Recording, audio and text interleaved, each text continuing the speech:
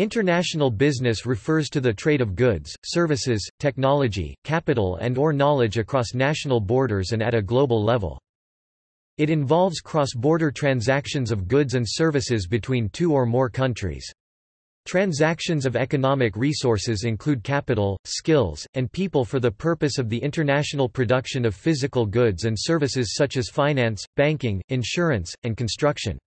International business is also known as globalization.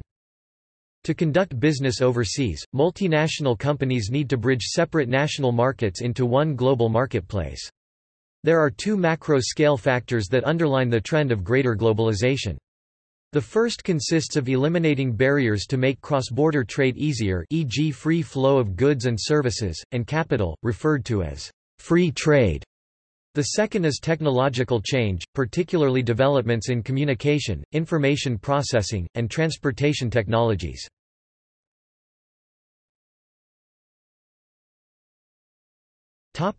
Overview. International business is also defined as the study of the internationalization process of multinational enterprises. A multinational enterprise (MNE) is a company that has a worldwide approach to markets, production and/or operations in several countries.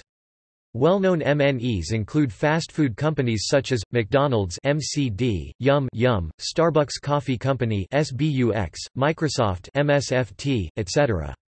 Other industrial MNEs leaders include vehicle manufacturers such as Ford Motor Company and General Motors (GMC). Some consumer electronics producers such as Samsung, LG and Sony, and energy companies such as Exxon Mobil, and British Petroleum (BP) are also multinational enterprises. Multinational enterprises range from any kind of business activity or market, from consumer goods to machinery manufacture. A company can become an international business. Therefore, to conduct business overseas, companies should be aware of all the factors that might affect any business activities, including, but not limited to, difference in legal systems, political systems, economic policy, language, accounting standards, labor standards, living standards, environmental standards, local cultures, corporate cultures, foreign exchange markets, tariffs, import and export regulations, trade agreements, climate, and education. Each of these factors may require changes in how companies operate from one country to another. Each factor makes a difference and a connection. One of the first scholars to engage in developing a theory of multinational companies was Canadian economist Stephen Hymer. Throughout his academic life, he developed theories that sought to explain foreign direct investment (FDI) and why firms become multinational.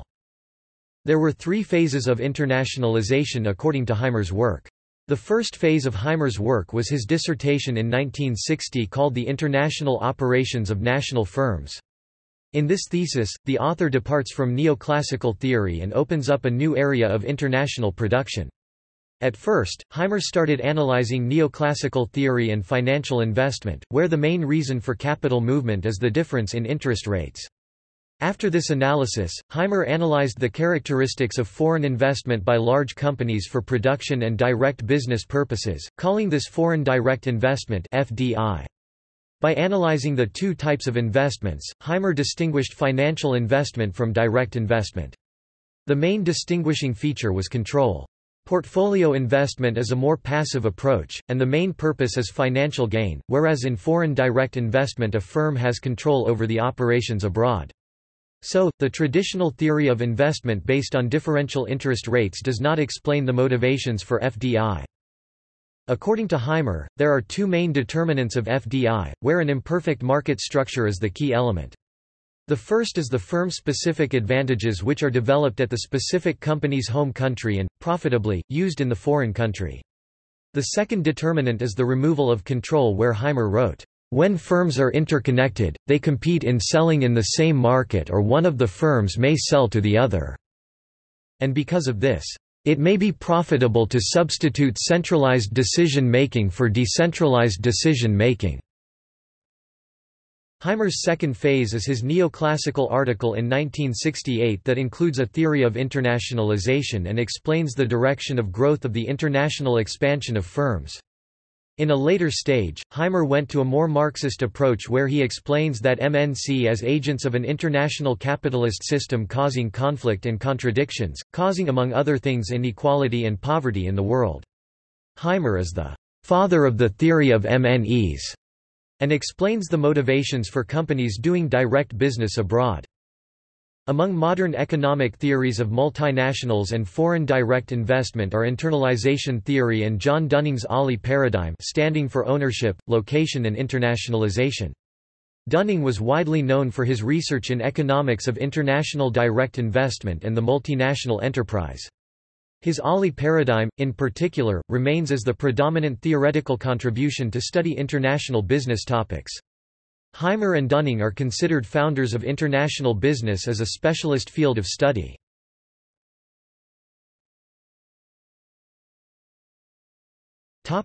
Physical and social factors of competitive business and social environment. The conduct of international operations depends on a company's objectives and the means with which they carry them out. The operations affect and are affected by the physical and societal factors and the competitive environment.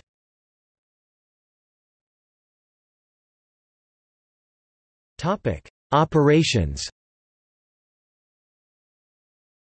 All firms that want to go international have one goal in common, the desire to increase their respective economic values when engaging in international trade transactions.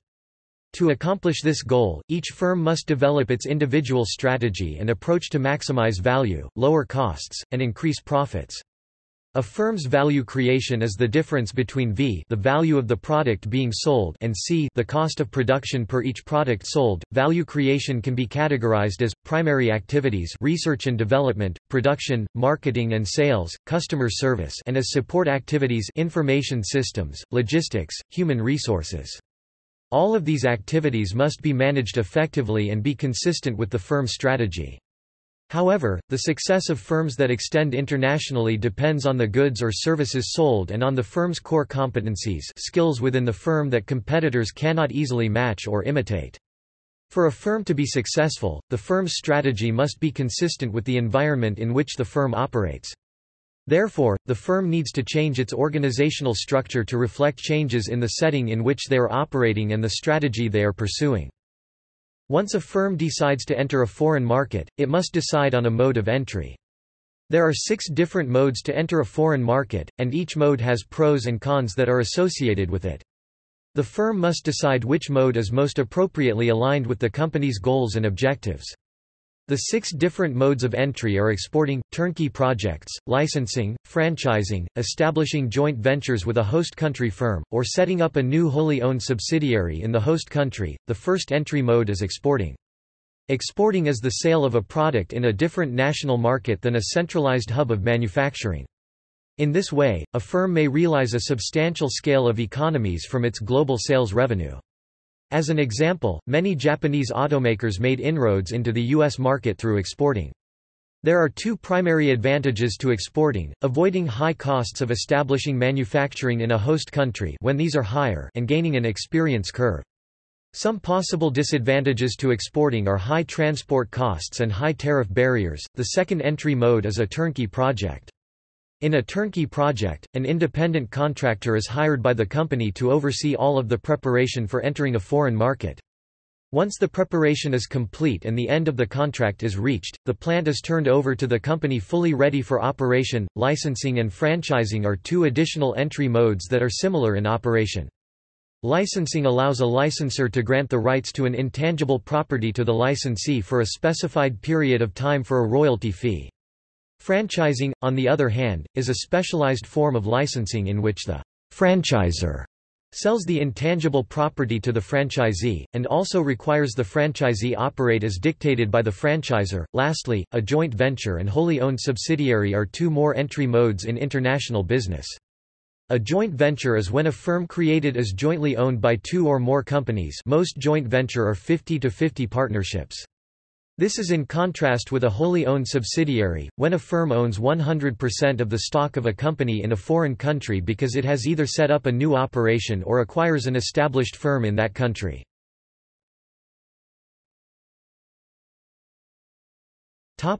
Types of operations. Exports and imports of merchandise. Merchandise exports, goods exported, not including services. Merchandise imports, the physical good or product that is imported into the respective country. Countries import products or goods that their country lacks in. An example of this is that Colombia must import cars since there is no Colombian car company. Service exports, as of 2018, the fastest growing export sector. The majority of the companies create a product that requires installation, repairs, and troubleshooting. Service exports is simply a resident of one country providing a service to another country. A cloud software platform used by people or companies outside the home country. Tourism and transportation, service performance, asset use. Exports and imports of products, goods or services are usually a country's most important international economic transactions. Top imports and exports in the world. Data is from the CIA World Factbook, compiled in 2017.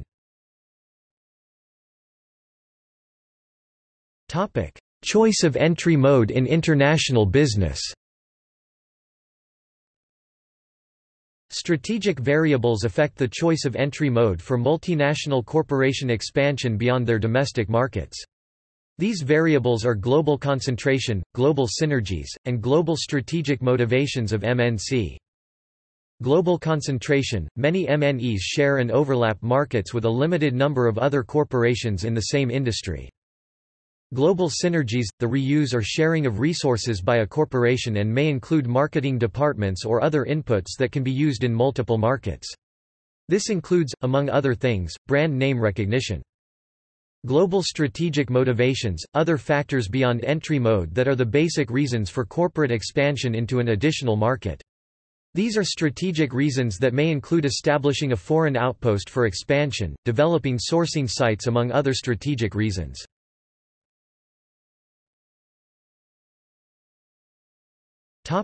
Means of businesses. Entry modes: export, import, wholly owned subsidiary, merger or acquisition, alliances and joint ventures, licensing. Modes: importing and exporting, tourism and transportation, licensing and franchising, turnkey operations, management contracts, direct investment and portfolio investments. Functions: marketing, global manufacturing and supply chain management, accounting, finance, human resources. Overlaying alternatives, choice of countries, organization and control mechanisms. Physical and social factors. Geographical influences – there are many different geographic factors that affect international business. These factors are, the geographical size, the climatic challenges happening throughout the world, the natural resources available on a specific territory, the population distribution in a country, etc. Social factors, political policies, political disputes, particularly those that result in the military confrontation, can disrupt trade and investment. Legal policies, domestic and international laws play a big role in determining how a company can operate overseas. Behavioral factors – in a foreign environment, the related disciplines such as anthropology, psychology, and sociology are helpful for managers to get a better understanding of values, attitudes, and beliefs. Economic forces – economics explains country differences in costs, currency values, and market size.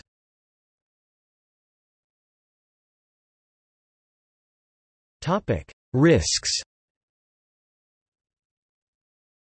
Faulty planning. To achieve success in penetrating a foreign market and remaining profitable, efforts must be directed towards the planning and execution of Phase 1. The use of conventional SWOT analysis, market research, and cultural research, will give a firm appropriate tools to reduce risk of failure abroad. Risks that arise from poor planning include, large expenses in marketing, administration and product development with no sales, disadvantages derived from local or federal laws of a foreign country, lack of popularity because of a saturated market, vandalism of physical property due to instability of country, etc. There are also cultural risks when entering a foreign market. Lack of research and understanding of local customs can lead to alienation of locals and brand dissociation. Strategic risks can be defined as the uncertainties and untapped opportunities embedded in your strategic intent and how well they are executed. As such, they are key matters for the board and impinge on the whole business, rather than just an isolated unit. Operational risk: a company has to be conscious about the production costs to not waste time and money. If the expenditures and costs are controlled, it will create an efficient production and help the internationalization. Operational risk is the prospect of loss resulting from inadequate or failed procedures, systems or policies, employee errors, systems failure, fraud or other criminal activity, or any event that disrupts business processes. Political risk: how a government governs a country, governance can affect the operations of a firm. The government might be corrupt, hostile, or totalitarian, and may have a negative image around the globe. A firm's reputation can change if it operates in a country controlled by that type of government. Also, an unstable political situation can be a risk for multinational firms. Elections or any unexpected political event can change a country's situation and put a firm in an awkward position. Political risks are the likelihood that political forces will cause drastic changes in a country's business environment that hurt the profit and other goals of a business enterprise. Political risk tends to be greater in countries experiencing social unrest. When political risk is high, there is a high probability that a change will occur in the country's political environment that will endanger foreign firms there. Corrupt foreign governments may also take over the company without warning, as seen in Venezuela. Technological risk: technological improvements bring many benefits, but some disadvantages as well.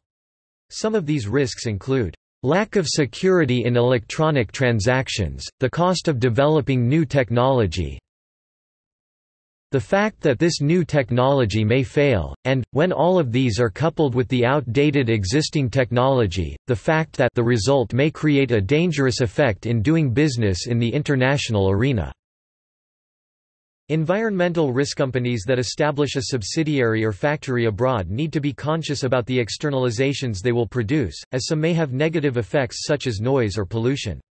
This may cause aggravation to the people living there, which in turn can lead to a conflict. People want to live in a clean and quiet environment, without pollution or unnecessary noise. If a conflict arises, this may lead to a negative change in customers' perception of the company.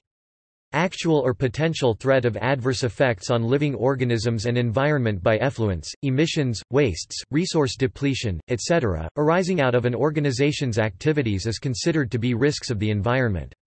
As new business leaders come to fruition in their careers, it will be increasingly important to curb business activities and externalizations that may hurt the environment. Economic risk: these are the economic risks explained by Professor Okolo. This comes from the inability of a country to meet its financial obligations.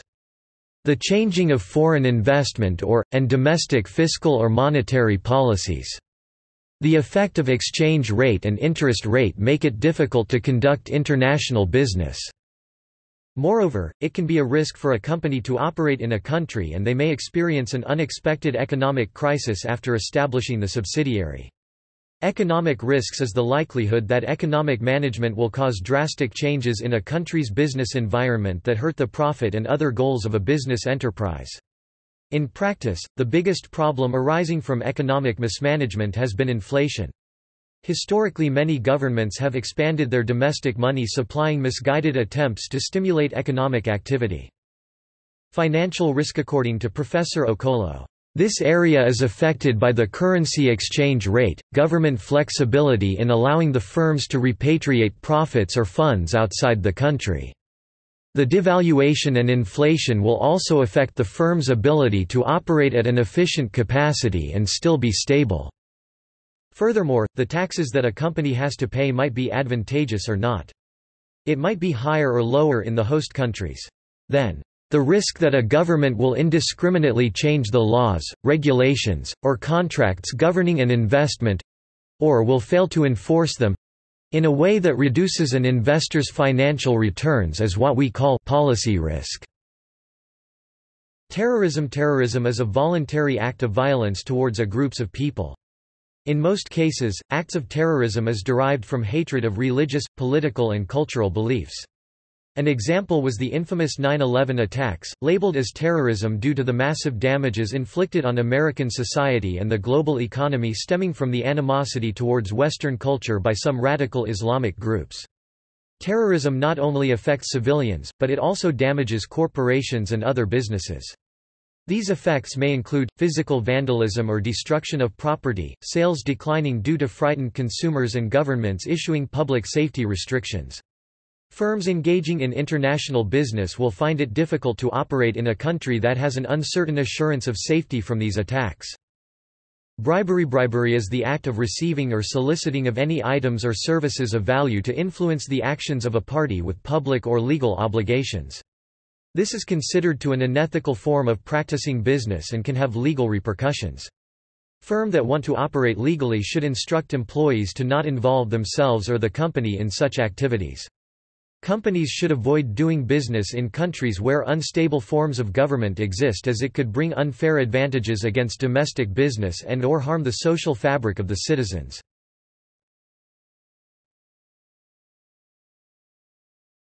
Topic: Factors towards globalization. There has been growth in globalization in recent decades due to the following factors. Technology is expanding, especially in transportation and communications. Governments are removing international business restrictions. Institutions provide services to ease the conduct of international business. Consumers want to know about foreign goods and services. Competition has become more global. Political relationships have improved among some major economic powers. Countries cooperate more on transnational issues. Cross-national cooperation and agreements have increased.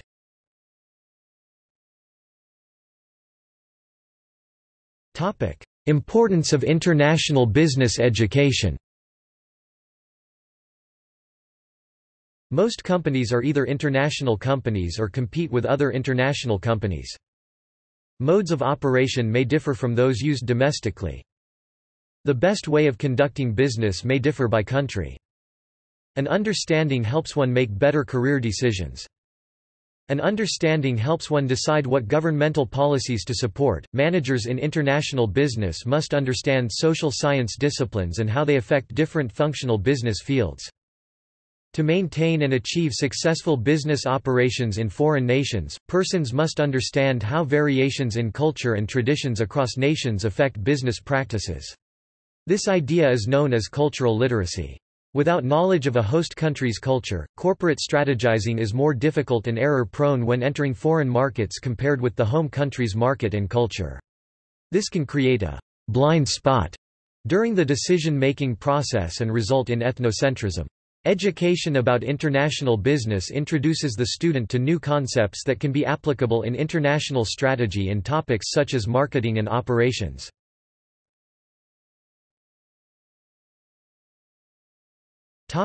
Importance of language and cultural studies. A considerable advantage in international business is gained through the knowledge and use of language, thereby mitigating a language barrier. Advantages of being an international businessperson who is fluent in the local language include the following: having the ability to directly communicate with employees and customers, understanding the manner of speaking within business in the local area to improve overall productivity, gaining respect of customers and employees from speaking with them in their native tongue. In many cases, it plays a crucial role. It is truly impossible to gain an understanding of a culture's buying habits without first taking the time to understand the culture. Examples of the benefit of understanding local culture include the following: being able to provide marketing techniques that are specifically tailored to the local market, knowing how other businesses operate and what might or might not be social taboos, understanding the time structure of an area. Some societies are more focused on timeliness, being on time, while others focus on doing business at the right time. Associating with people who do not know several languages. Language barriers can affect transaction costs. Linguistic distance is defined as the amount of variation one language has from another. For example, French and Spanish are both languages derived from Latin. When evaluating dialogue in these languages, you will discover many similarities. However, languages such as English and Chinese or English and Arabic vary much more strongly and contain far fewer similarities. The writing systems of these languages are also different. The larger the linguistic distance there, the wider language barriers to cross. These differences can reflect on transaction costs and make foreign business operations more expensive.